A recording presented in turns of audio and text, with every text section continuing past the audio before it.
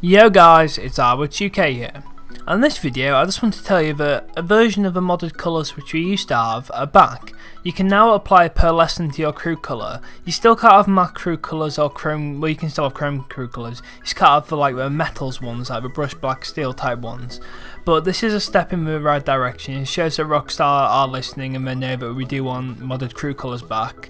So I do think this is really good, and if you didn't know this already, just make sure you check it out. And yeah, I do hope you enjoy it, and it's been Lowrider, and I'll see you guys in the next video.